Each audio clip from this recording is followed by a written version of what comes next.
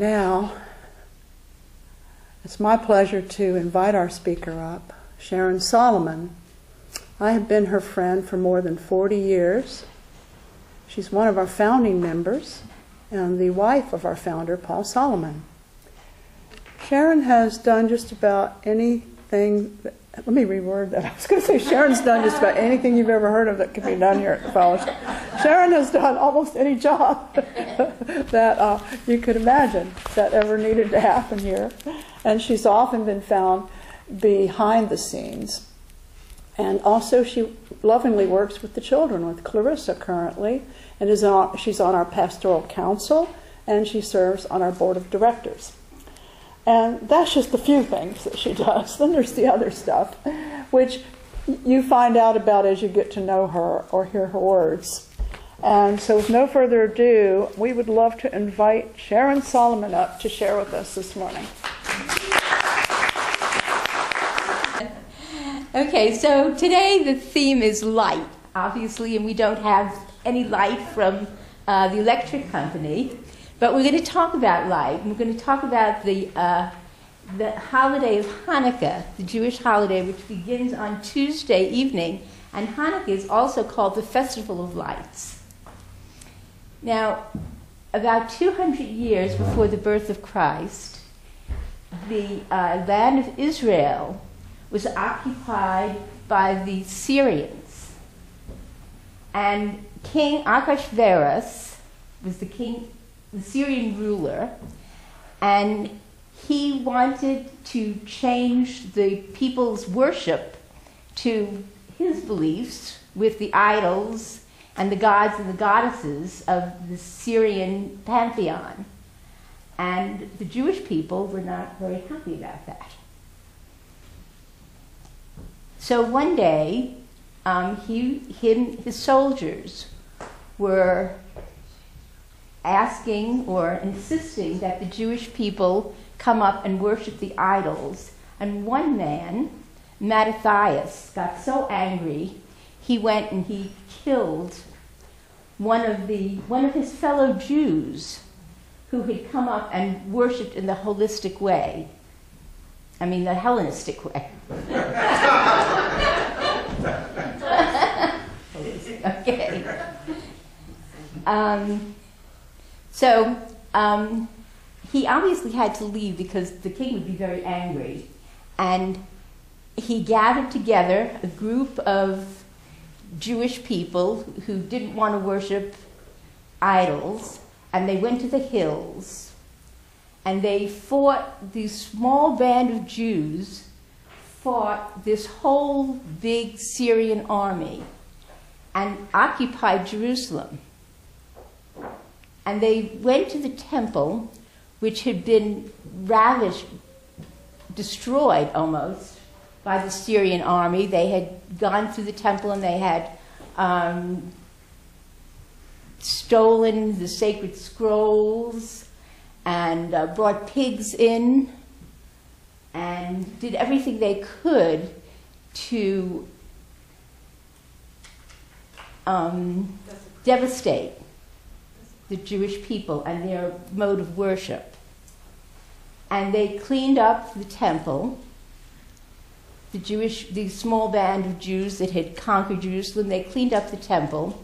And in the temple, even today, there's a place, especially in Orthodox worship, it's called the everlasting light. And this light burns perpetually, except today, we have electricity. Now it's used by electricity. Now we can't do anything about it. But back in ancient times, it was an oil lamp. And it took, when they were cleaning up the temple, they looked all over to find any oil that they could burn in the everlasting light. And they found a little container, a little vial, that would only last for one day. And it took 8 days to make a new batch. So the miracle of Hanukkah is that this little oil that they put in for the everlasting light, that was only enough to last for one day, lasted for 8 days. And therefore, every year we celebrate that miracle by burning by lighting candles in what we call the menorah. Now, the 8 is very significant because 7 in the 7 in Jewish numerology means completion and perfection, but perfection in a worldly sense that you can achieve on earth. But the 8, which is the number of the Kabbalists, is one beyond the 7, and that means you have to bring in the mysticism of the higher realms, bring in the unseen world. And as I was meditating on the theme this week of Hanukkah, I realized that as with so many other disciplines that go from religion to tradition and different rituals, the Seven Terraces fits perfectly in with the burning of the menorah candle for 8 days, and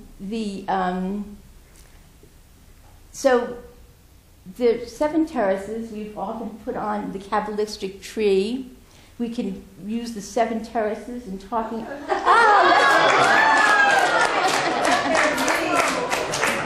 Okay, so we're bringing this light. So now in all the temples around the world, the everlasting light is burning again. That's burning electricity. You didn't know how powerful you were, did you? Talking about the light. We have to do. Can I hold it? Yeah, hold it. Just hold it. You can move around. It's much better. Yeah. All right. So, the Seven Terraces can be put on, as I said, the Kabbalistic tree, on the I Ching. You can use the Seven Terraces in talking about the gods and the goddesses of all the ancient pantheons. And you can also use the Seven Terraces for burning the Hanukkah candles. Now, the Hanukkah candles, you see here, I'm going to do the blessing and say the prayer over them at the end of my talk, but this candle lights all the other candle, and that's called the shamus. And I can think of the shamus as bringing light from the separate reality into this reality. So in our Seven Terraces, which some of you experience every week with Sarah and Cynthia when they do the meditation, I'm going to tell you a little bit about each of those Seven Terraces. And if you like, and I'm going to do it, each day of Hanukkah, meditate on one of the Seven Terraces. And we build each day a new experience of growth and of light in our lives. So the shamus is the meadow. And in the meadow, we go to a separate reality where we meet God. And we go into the cause world. This is the result world. The physical reality is the result world. The cause world is the unseen world. And if we can build something in the unseen world, we can manifest it in this physical reality. You heard a lot about that in the books The Secret. But that's a known teaching from ancient Judaism, ancient Christianity. What you build in the cause world, you manifest on the result world. And through the years, there have been so many examples of people building things in the cause world and manifesting on the result world. And I'm just thinking about it. Years ago, one of the women in the fellowship had wanted new clothes and didn't have any money. And so she went into her meadow and she started trying on clothes and thinking of all these things that she wanted. And suddenly, people all over Virginia Beach were bringing clothes to the fellowship in her size. Now, when I go into my meadow, I always have I had a pet lamb. And the lamb comes to my meadow every time. And I enjoy my meadow so much because he always talks to me. He says, bah. But my first experience in my meadow that really manifested for me is one day, as I was in my meadow, I saw a little white rabbit running past and saying, I'm late, I'm late, I'm late. You know that white rabbit? And I realized that I was resisting all my lessons, and I was stalling in my spiritual growth, and suddenly I just got it. You know, you have to participate in these things. You have to join groups. You have to be a part of the group. And it was in the meadow, God can speak to you, and you can get messages. Then, from the meadow, we're going up to Seven Terraces. So on the red terrace, I expect to be changed by this experience. And in this terrace, you think of the most exciting thing you can think of to get up your energy. What is the most wonderful experience you've ever had in your life? For some people, they use sports games. You know, they love sports. You can go to the theater or go to one of these music concerts or play a musical instrument or just think of an experience that was so special to you that you could bring up this, I'm so excited. I know that God's presence is with me. For me, it was my wedding, the most exciting day in my life. If I want to bring up a feeling of joy and excitement, I think of my husband and my wedding, and I can just, I just burst out with joy when I think of that. I expect to be changed by this experience. And you can be changed every time you go into meditation. And you can expect on the first day of these 8 days of Hanukkah that you're going to be changed. Something's going to be happening in these 8 days that's going to change your life. After these 8 days, you're not going to be the same person that you were before. And that happens because you go to the second garden. And you go to this, and these 7 terraces happen in every effective meditation experience, whether you're consciously aware of them or not. On the second terrace is the terrace of forgiveness and of death. So I forgive other people for things they've done to me that I feel have been offensive. And I forgive myself for being a victim of some experiences.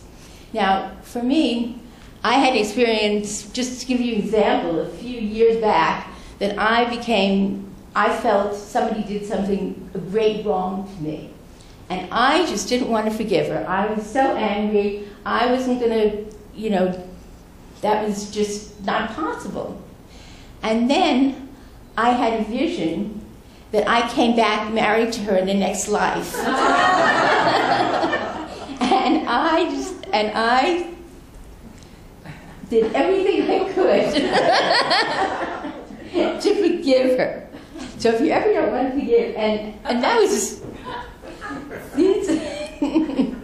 now we say these terraces are real, and what they're real, not necessarily because they exist in another realm, though they do.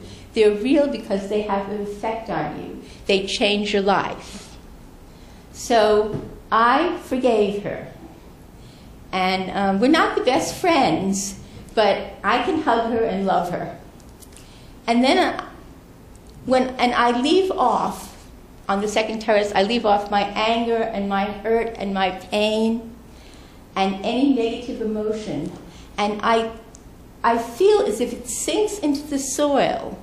And what it does is it sinks into the soil, is it becomes compost. And compost, because everything is energy, all those negative emotions are just energy. If they become compost, then they can rise again, and I go to the third garden, which is new life. And I am new, because I am. Now, I don't know what this new person is going to be the third day of my going through these 8 days of Hanukkah. I don't know what this newness is going to be, but I can have skills I didn't have before. And for me, now it hasn't happened yet, but I'm still optimistic, even though I'm more than 70 years old. My new being is thin. And that's really being optimistic. But someday, some way, I'm going to be thin. And you think of your new you with the qualities that you might want to have and that you haven't been able to manifest yet. Now this new being rises still higher. And we're on the fourth garden. Now there's so much more to all these terraces. I'm doing it very briefly. But doing it even in this way, you can have an understanding of the 8 days of Hanukkah and the potential there, and also of a little bit more about what you do in the what you can experience in the meditation that you have here before the Sunday service, which may encourage more of you to come 15 minutes earlier. Now, on the fourth garden, and each of them is a different color. The first terrace is red, the second terrace is orange, and it also corresponds to the chakras. Now the third terrace is yellow, and the fourth terrace is green. And on the green terrace is where I meet my master, the source of my being. And for many of us, that master is the Christ. But it also can be Mohammed, it could be the Buddha, it could be any great teacher, female or male. And we personify it because it's easier to speak to a personification than a nebulous force. But really, who you meet on the fourth terrace is that aspect of yourself, the higher part of you. And those masters, teachers that we meet there, the Christ, the Buddha, Lao Tzu, Mohammed, they are personification of who we can become when we are connected to Source. And on that terrace, we can feel encompassed by the presence of the Christ and feel safe and secure and loved. You ever, for me, I've had a hard time this past year. A lot of things happened in my life that were difficult. And my goal, or my thing, is to remember. You have a choice. I have a choice every day. Am I going to let all these things, these negative things that happen to me, rule my life? Am I a victim of them? Or am I encompassed by the source of my being? Is the presence with me? And sometimes I'll be going around just feeling, I hate everything, all this, and I say, oh, wait a second, I have a choice. And then all of a sudden I feel loved, and I feel that presence with me. And then when I feel that presence, on the 5th day of Hanukkah, I can rise still higher, and I am on my blue garden, and this is where I walk with God, and I have a running conversation with God. And that's very special for me. I go back to, in the early days of the fellowship, a lot of times we used to take walks on the beach, and I feel like when I go into my blue garden, I'm supposed to have flowers and trees, and it's a beautiful place, but mine is always the ocean, the whole expanse of the ocean, and I'm walking with my friends on the beach, and God is with us. And in that moment, the affirmation on the blue terrace is, "Thy will be done." And I realize here that God always wants the best for me. There's absolutely no exception. And if I think that there's a difference between what I want for myself and what God wants for me, it's because I don't have the vision, the distant vision that God has. God always wants the best. And everything that happens to me is according to God's plan. Now, I might make mistakes, but God will remedy them. Everything is a lesson. I can learn from everything I experience. And again, it's a matter of which I have to remember that. I can remember that. Then I walk with my best friend, with God, every day of my life. And I rise still higher, and I go to the violet garden. The violet terrace is where I take responsibility for all I experience. And that is the ability to respond. And my goal on that terrace is the ability to respond with love, with kindness, with strength, with confidence in every experience I have. I had an experience the other day where somebody asked me a question about a friend of mine, and I said something negative instead of something positive. And I said, oh my God, you know, I'm working for 40 years, and suddenly I did blah, blah, blah, blah, instead of saying something really good and kind and wonderful. And I stewed about that for 2 days. The ability to respond, to be in the moment, to be in the present, to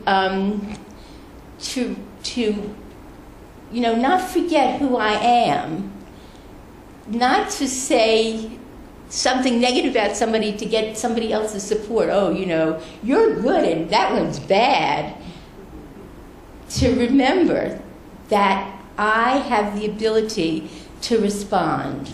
And the other part of it is that terrace, the sixth terrace, is that I have whatever talent I am willing to take responsibility for, I can have. So if I'm willing to take responsibility for standing up here and speaking, then I can become a good speaker. I guess sometimes I do and sometimes I don't, even in the same talk. But it's gradual, it's step by step by step to be a healer. Now, there are times when I've done things that were really healing for people, and other times I felt, very insecure and couldn't be a healer because I just didn't take responsibility for that. Healer, teacher, writer, anything I'm taking responsibility for, I can have that talent because God has given it to me. Now, on top of that, taking responsibility, there's the cloud of unknowing. And that cloud of unknowing can part if I take responsibility for my life. And I end up on the white garden. And you may remember that the affirmation there is limitless power, absolute harmony, eternal duration. And we did, we've done exercises of doing a month on each of the terraces. And after going through 6 months of a month at terrace, and lessons after lesson after lesson on each of these gardens, I thought, oh, I'm on the white terrace. I'm on vacation. This is going to be wonderful. And suddenly, I go to my white terrace and my world falls apart. And I said, what in the world's going on here? And I realized that the white terrace is seeing the world through the eyes of God. And those things that we think are so important to us, those, quote, tragedies that we experience every day, really don't matter in the infiniteness of time. And so I have to look at my world through the eyes of God. And that's a challenge sometimes. But when you do, the world changes, and so do all the relationships in it. From that white garden, I go to my temple, and the temple is you. And we can tell a lot about you, about how you construct the temple. And the temple is the beautiful place and this is where I meet God. All those steps in the meditation process are preparation for meditation, and it's in the temple that I can come into the silence and then really meditate and be beyond the mind, the 8th day of the Hanukkah candles. So these are the 8 days of Hanukkah, bringing in the light into the world. And through all the different traditions, this is a season for bringing the light into the world. These are the darkest days, but light comes from beyond. And soon, no matter how dark it is, the light is about to come back onto the earth. And in all of the traditions, in the esoteric teachings, who is the light? You are the light. Each of us. And it's up to us to spread that light around the world. And I see lights after light after light after light all around here, all you beautiful people. I feel that you are a blessing in my life. I was going to light the Hanukkah candles. Do we have time to do that, or shall we? Yeah. Okay. The Hanukkah candles are supposed to be, they're supposed to be lit in the windows or at the doorway, because this is an expression of light, bringing light out into the world.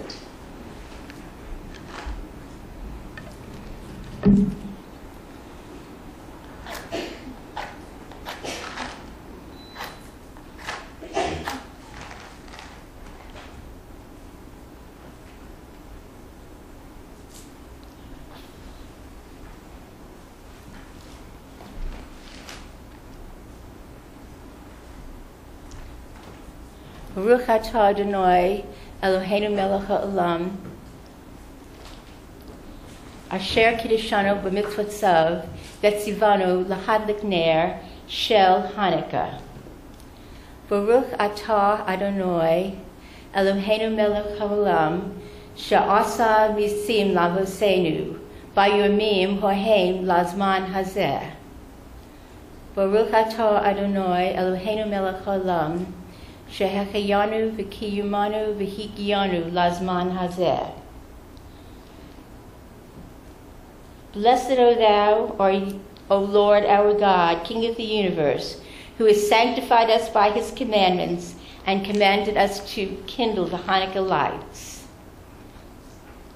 Blessed are you, O Lord our God, King of the universe, who has granted us life, sustained us, and enabled us to reach this occasion. And the first blessing, the third blessing, is only said the first night. And let's see, I skipped one. Blessed are you, O Lord our God, King of the universe, who performed miracles for our forefathers from this day in this time. And you light a second candle each night. You add, because you increase the light into the world, night by night. And by the 8th night, we enter the unseen world. Thank you.